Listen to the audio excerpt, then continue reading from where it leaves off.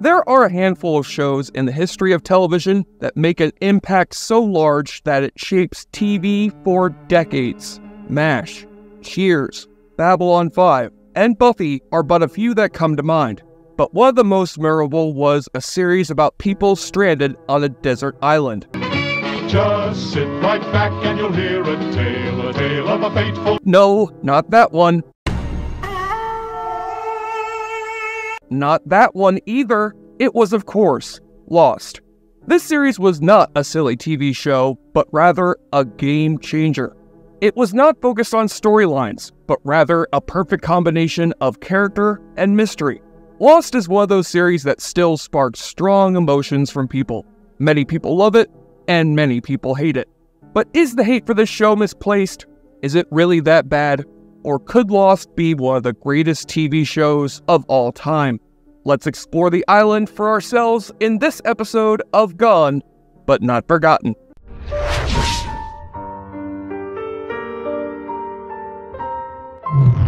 The story behind Lost is an interesting one. It all started at the ABC Network retreat, where executives have to pitch ideas for upcoming shows. Lloyd Braun, the president of entertainment for ABC at the time, proposed Castaway, the TV series. Granted, it was a stupid idea, but the person in charge of dramatic programming, Tom Sherman, found it an intriguing one. The green light was given, and Tom, with another writer, wrote up a script. But it came back as a disaster. So Tom always said that whenever he had a project that he had issues getting off the ground, he would say to himself, what would JJ do? The JJ he was referring to was J.J. Abrams. By now, Abrams had created the hit TV show Felicity and was currently behind the network's most popular TV series at the time, Alias. So he was approached to see if he would be interested in developing the show. And at first, JJ was apprehensive about it. All they had was a basic concept, people surviving a plane crash and getting stranded on a deserted island. So Abrams thought, what would intrigue him about such a premise? What if the island wasn't an island? What if there was a mysterious hatch? He thought that the show shouldn't be a standard survival show. He wanted to make the island a character in itself, surrounded by mystery. However, he said he didn't have the time to develop the show alone. So another person had to be tasked to partner with him to create Lost. Sherman thought of a writer he had worked with in the past named Damon Lindelof. By now, Lindelof had been working in Hollywood for years, having worked on shows like Crossing Jordan and Nash Bridges. He had a good relationship with Sherman and the other executives at ABC. He was given the same script to look at and asked his opinion. Lindelof replied that the mystery aspect of the island had to be the heart of the show. But not just the mystery of the island, but the mystery of the survivors' past. He was then introduced to J.J. Abrams, and it was love at first sight. They immediately got each other, and the ideas began to flow. Soon an outline was written up and then sent in for review. Then the network did something no network had done before. They greenlit the show on the spot. There wasn't even a script yet, and yet suddenly things began to snowball. As they developed the characters, actors began to come in and read for it. Damon would work on the script during the day and at night write the sides for the actors to use in auditions. The cast for this show was just massive. Within just the first 10 minutes of the pilot, we are introduced to Jack, Kate, Sawyer, Saeed, Locke, Hurley, Michael, Walt, Jin, Sun, Boone, Shannon, 6.5 hours later, Charlie, Claire, and Rose. Then as the show went on, more characters were introduced, like Ana Lucia, Libby, Mr. Echo, Juliet, 2,000 years later, Alex, Bernard, Desmond, and Ben. Did I miss anyone? Yeah, we'll get there. Let's go over some of them. Matthew Fox played Jack Shepard, the first and last face that we see in the series. Jack was a spinal surgeon with a strong moral code, struggling with a hero complex, daddy issues, and a chronic desire to fix everything. The story behind the character of Jack was fascinating. Originally, he was going to die right in the pilot. In the first episode, Kate, Jack, and Charlie search the cockpit of the plane and find the pilot, who's then killed by a mysterious creature. They're chased by the monster, and Jack disappears to fake out the audience. Originally, he was supposed to be found dead in a tree, and then Kate would become the leader of the survivors. JJ said that if they had gone down that route, Michael Keaton would have played Jack. Keaton and Abrams had become friends, and Keaton said that he wanted to play a small part in one of his projects. But the network executives said that if they had killed the character, the audience would have felt betrayed and angry, so Jack would survive. As for Kate, she was a criminal on the run. She was strong and kicked ass, but was also a tragic figure who killed her mother's abusive husband when she found out he was her biological father. But after a while, it just became ridiculous. Kate's mother betrayed her, she got her childhood love killed, she was betrayed by friends, got married, then left her husband, and had a US Marshal obsessed with her. When it came to Kate, everything that could go wrong always went wrong. The funny thing was that whenever someone found out what Kate's crime was, they acted like it was the most horrible thing that anyone could do. This always bugged me. They really should have made her crime worse, like maybe a kid got caught in the explosion and died. You know, make it messed up. It's still one of those things that bugs me. Many actresses were auditioned for the role of Kate, but when they saw Evangeline Lilly's audition tape, they knew she was special.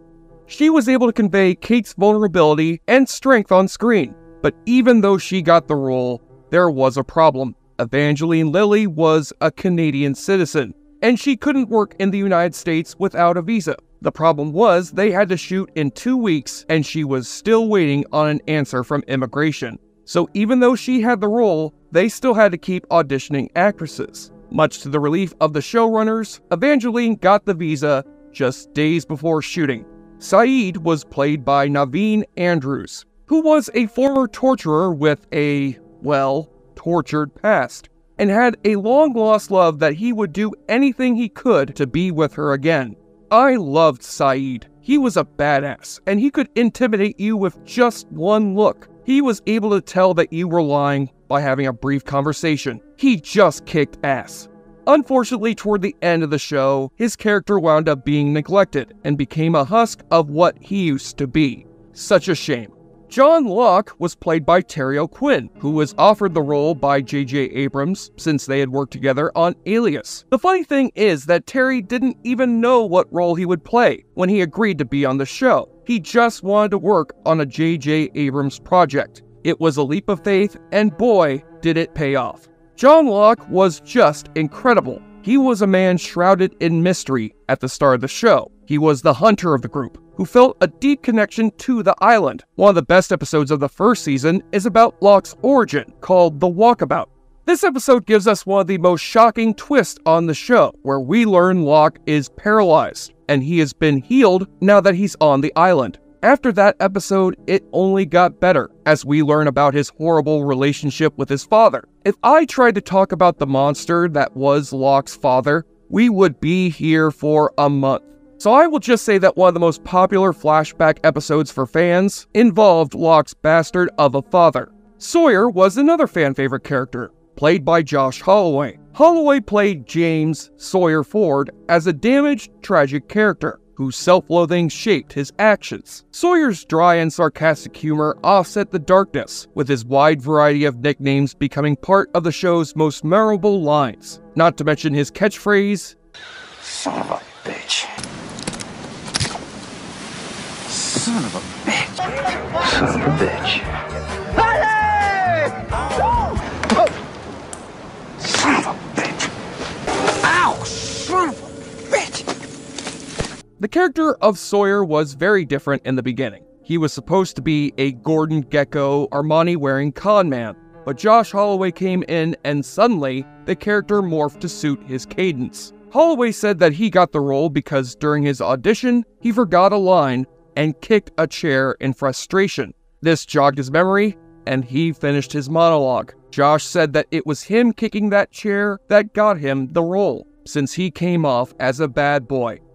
One of Sawyer's best episodes comes in Season 3, called The Brig. In this episode, Sawyer's character arc intersects with that of Locke's, as they both come face to face with the main source of their pain, both literally and figuratively.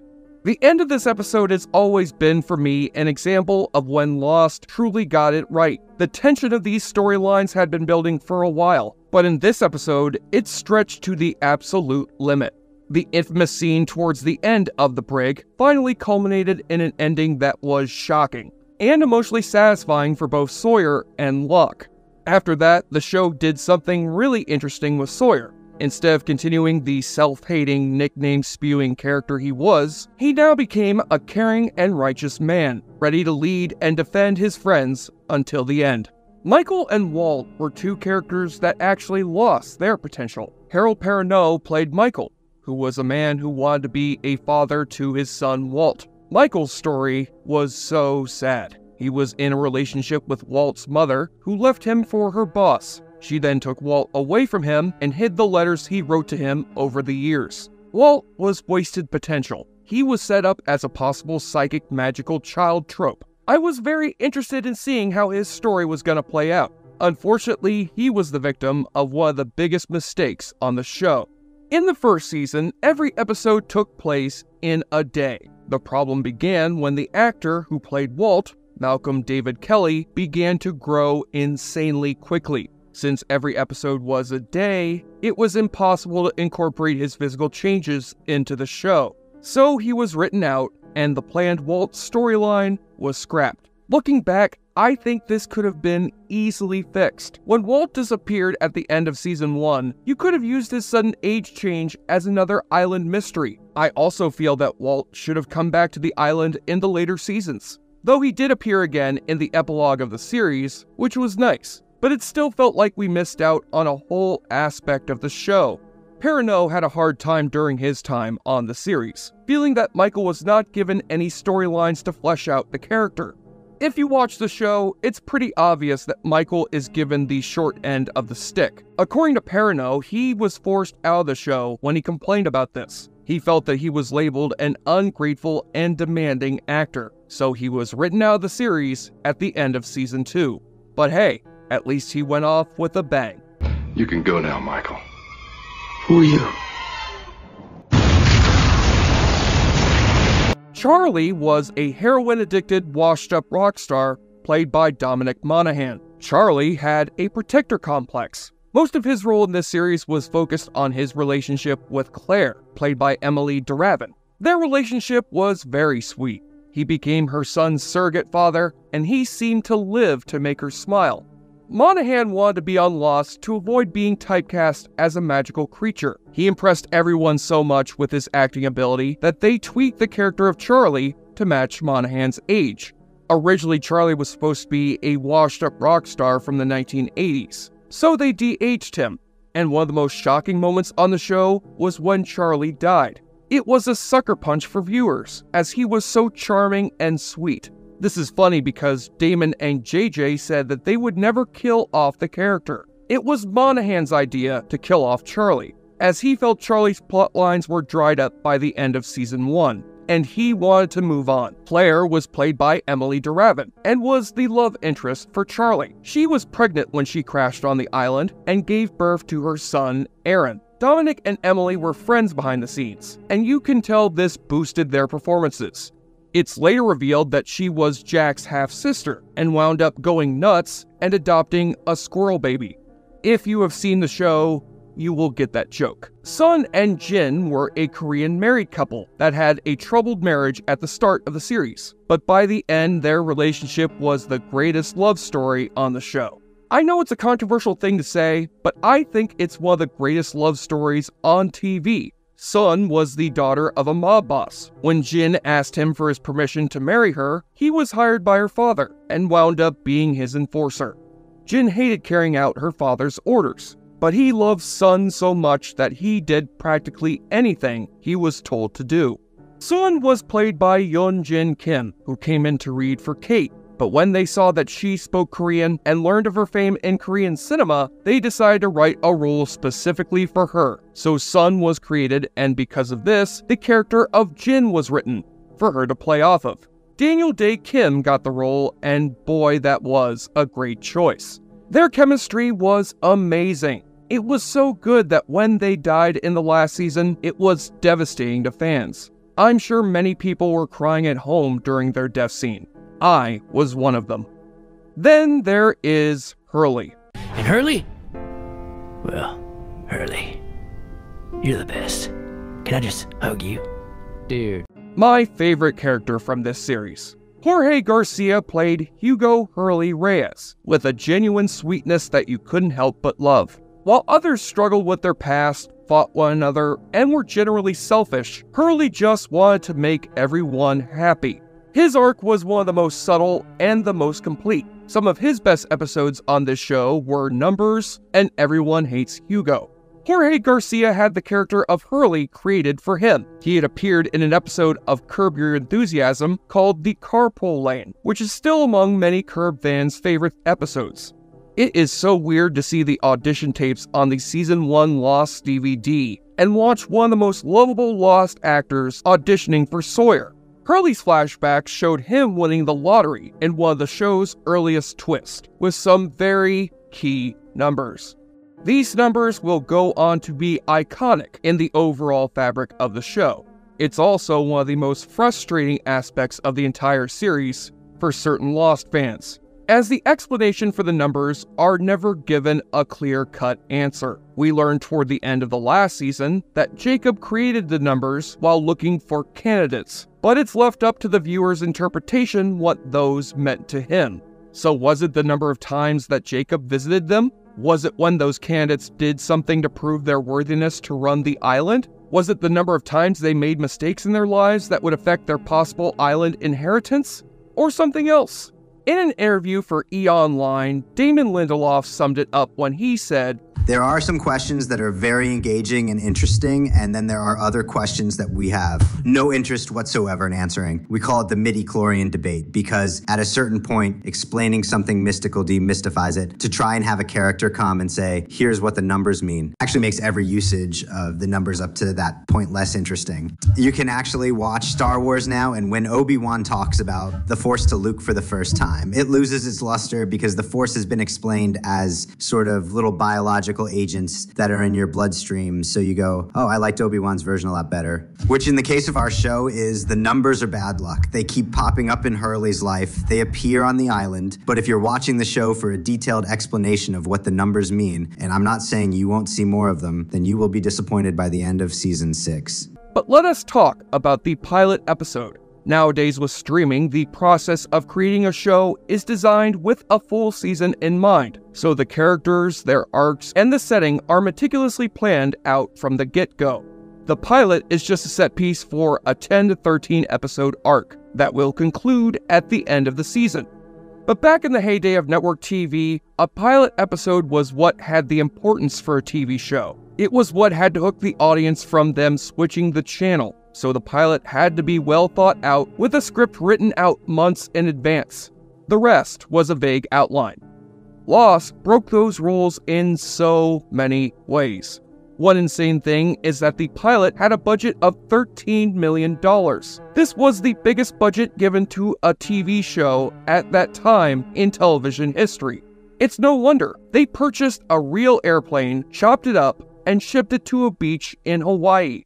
I love how the set designer says this. And then we started talking, and it was like, no, JJ wants a wide body. It's coming from Australia. A couple of days later, I bought an L-1011. That is insane. The amount of detail on this set was incredible. You know what's really messed up though? The man who was responsible for one of the biggest hits on network TV, Lloyd Braun, was fired because he approved the budget for that pilot. It is so unfair.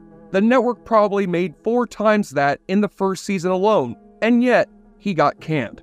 Lost was a show built on mystery. With a rich, constantly evolving mythology, viewers were always analyzing the show. What was the island? What was in the hatch?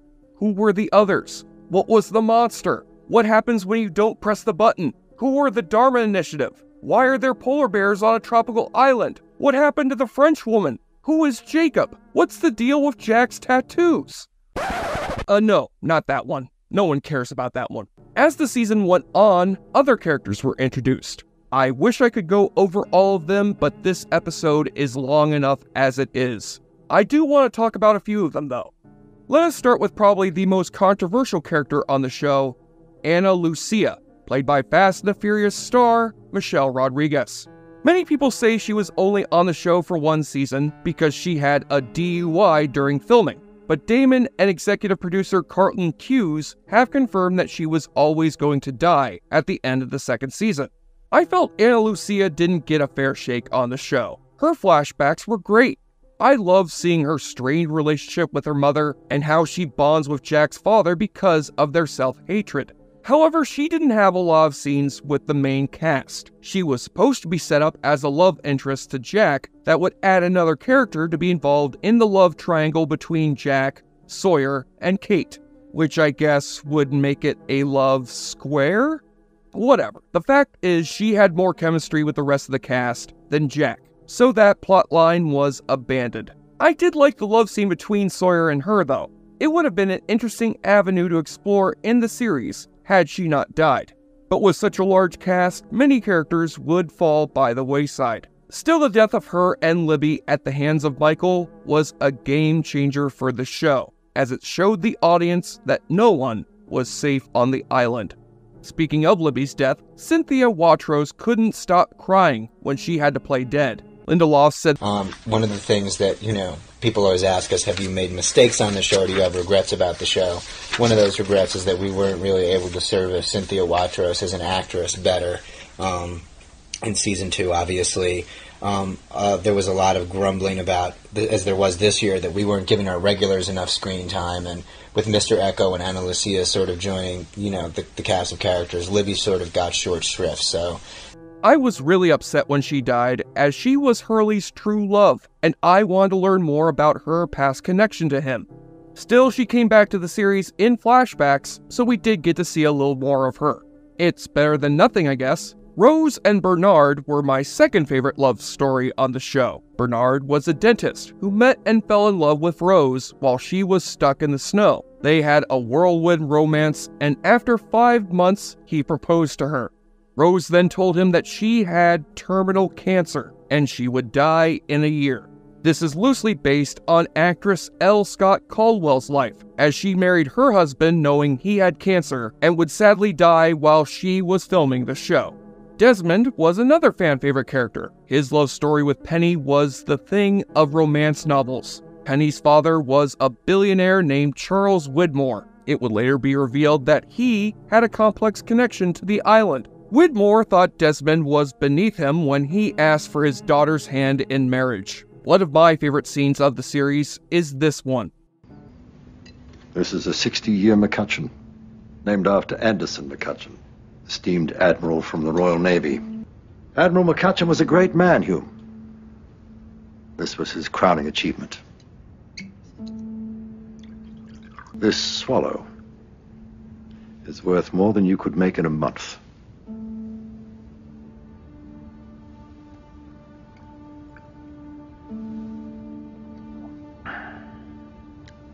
To share it with you would be a waste, and a disgrace to the great man who made it.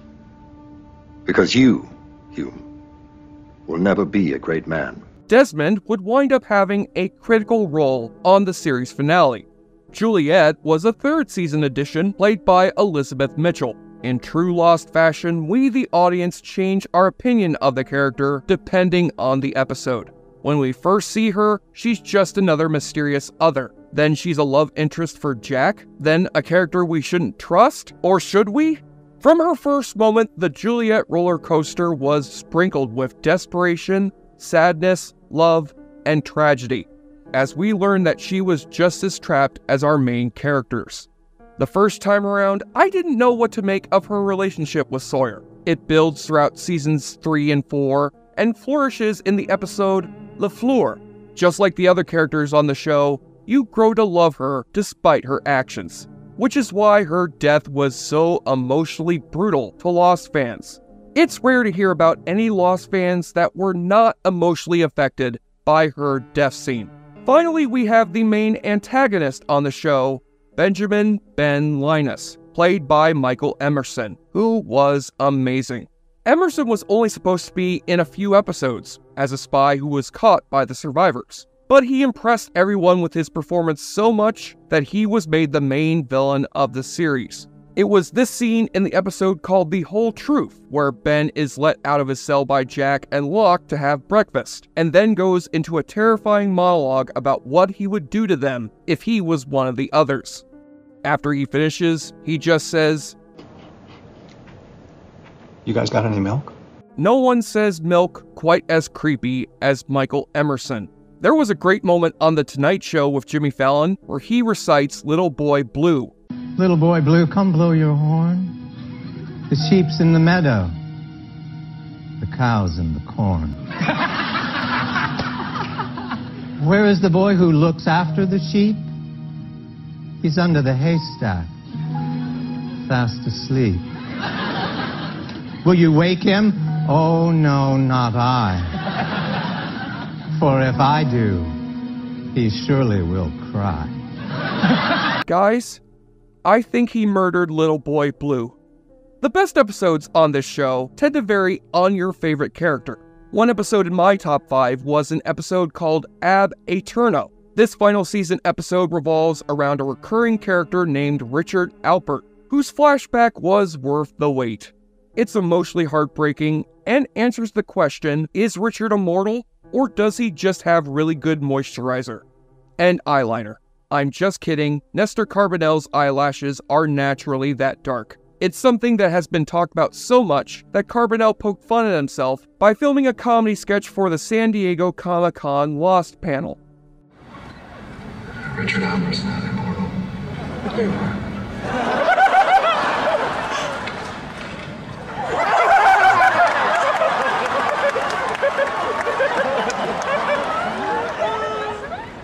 This is cobalt. This is... I asked for onyx. I only use onyx. What is this, an amateur hour? Is this your first fucking con? You know what's going. Regardless of your favorite, universally, Stranger in a Strange Land is considered by the majority of Lost fans to be the weakest episode of the entire series. Rumor has it that the network was pressuring Lindelof and Hughes to keep the show going indefinitely, or at least for a decade. This episode was supposedly crafted to showcase where the show was headed if they had to keep draining the well for flashbacks. They used the origin story of Jack's tattoos. Yeah, they used that stupid aspect of the character to negotiate shorter seasons and a definitive end to the series. Hughes and Lindelof didn't think 22 episode seasons were the way to go. Looking back, I agree. Some storylines were stretched too far, some interesting characters were dropped from the weight of the story. If it aired today, it'd maybe run 3 seasons and 13 episodes each. The music of Lost was also revolutionary. Michael Giacchino had worked with J.J. Abrams back on Alias, and when he was asked to do the music for Lost, he had one stipulation: he wanted an orchestra. Sadly, many current TV shows just use synthesizers, but Giacchino felt he could experiment with new sounds and fully bring the emotion of the series to life. He started by telling the producers to not send him scripts to read. He asked instead to send him the full episodes, so he could watch them and write music in the moment. He said he wanted to make music with the audience's reaction in mind. He also used pieces of the airplane for percussions. As for the iconic sound of the smoke monster, many different sounds were used, such as different sound frequencies, but the most interesting sound used for the smoke monster was the sound of a New York taxi cab's printer. Giacchino has gone on to have a massive career in Hollywood, with his latest score for The Batman and his direction for Werewolf by Night earning him the love of comic book fans everywhere. Another aspect of the show that was a game changer was the marketing. There were websites set up by the network with new content to expand the lore. As the DVDs came out, they had Easter eggs with small little nuggets of clues. There was a web-based video game that fans could interact with, called The Lost Experience. There was a Lost magazine. Hell, there was even a novel based on a quick joke in one episode, called Bad Twin, which is still in print today. This was groundbreaking marketing, and it was the foundation of how TV and films are promoted to fans today. A big issue that many people have with this show are the mysteries of the island. I felt the same frustrations when the show originally aired, but after rewatching the show, I realized what was causing my issues. Lost at the time was plagued by gaps between episodes. Reruns, hiatus, and a writer's strike stretched out the wait time between episodes. you have a completely different experience when you binge the episodes. A lot of questions were answered throughout the show, but I had just missed it at the time. Rewatching the show was fascinating, as you start catching little things being set up to be paid off in future seasons. There was this one scene where Saeed talks about a compass being broken. In the episode, he tells Jack that it's broken because it was pointing west when it should have been pointing north. This is paid off seasons later when we find out that the island moves. Other examples are Radzinski being casually mentioned in Desmond's first flashback episode as a quick story by the previous hatch technician, Kelvin Inman. See that brown stain there? That's Radzinski. He put a shotgun in his mouth when I was asleep. And the bitch of it was, I only had 108 minutes to bury the poor bastard. Seasons later, we get to meet Radzinski, and we find out his reason for being in the hatch to begin with. Even the skeletons on this show would have arcs. The Adam and Eve skeletons found in the first season are explained in the last season. The skeleton of Roger Workman that is found by Hurley is Ben's father, who he kills in cold blood. Sure, they don't answer everything, but if you watch the show again, they do reveal many mysteries. Still, there is one moment on the show that I have never gotten over. It's in Season 6, Episode 15, called Across the Sea, where we learn the secrets of the island. There is one scene in particular, one line, that still sends me into a rage. How did you get here? The same way you got here. By accident. How long have Every you... question I answer will simply lead to another question. You should rest. Just be grateful you're alive. What? Are you f***ing kidding me? What the f*** are you talking about? You mother f***s. You have the balls to tell me that shit. I'm gonna f*** and then cut. One eternity later. So, yeah, it made me upset. This moment has divided the Lost fandom, and has been a big stumbling block for viewers. I respect people on both sides. After all, great shows are supposed to spark debate. If we didn't disagree on something, then it wouldn't be interesting, right? Now, we have come to the controversial ending. When it comes to the Lost finale, there tend to be two camps: the mythology and the characters. The ending of the show was character-based. Don't get me wrong, we do have a satisfying ending for the island, but it was the characters' fates that ended the series with a heartfelt thank you to the fans. Sadly, this was not exactly set up correctly, and many people, most of which tuned in just for the finale, that didn't watch the show as much as a regular viewer, were confused. This led to the biggest misconception of the show. People suddenly started saying, "You all died in the plane crash, but now you're stuck in purgatory." As a fan, this is so frustrating.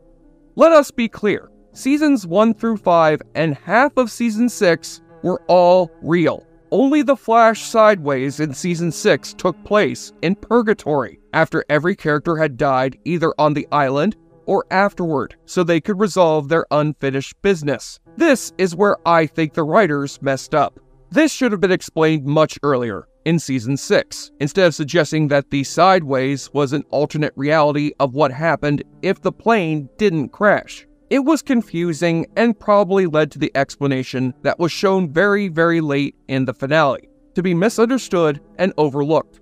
Think about just how much more satisfying the character arcs in Season 6 would have been if we knew the sideways took place after the island's events.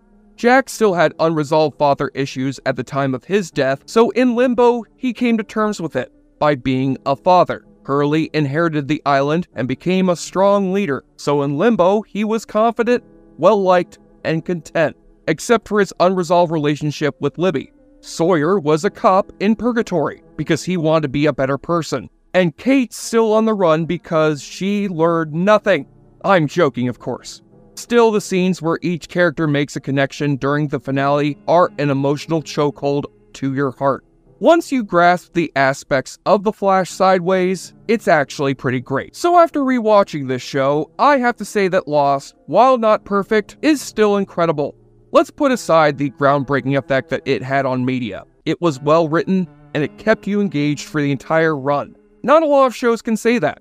Some people may have fallen off after a few seasons, but if you binge it now, I promise, you'll find yourself glued to the screen. Now, normally this is the part of the show that I ask the question of should it come back, but we all know the answer to that question. I would rather ask, was the show as bad as people have said? No, it isn't. There's a reason why Lost continues to live on with dozens of rewatch shows and podcasts on YouTube and other platforms. Lost was a game changer that transformed the TV landscape. The series broke through viewer barriers. People who were not into a sci-fi mystery show were suddenly having passionate conversations with hardcore geeks. That's amazing, and many TV shows have tried to replicate that formula with mixed results. But this show still holds up, and if you're ready to have your mind blown, then you can watch it for free on Freevee. Or if you're like me and want to watch it without commercials, then you can watch it on your Hulu account. So if you're ready to get on that plane and visit a place of mystery and excitement, then I suggest you sit back and watch Lost. Just watch out for that smoke monster.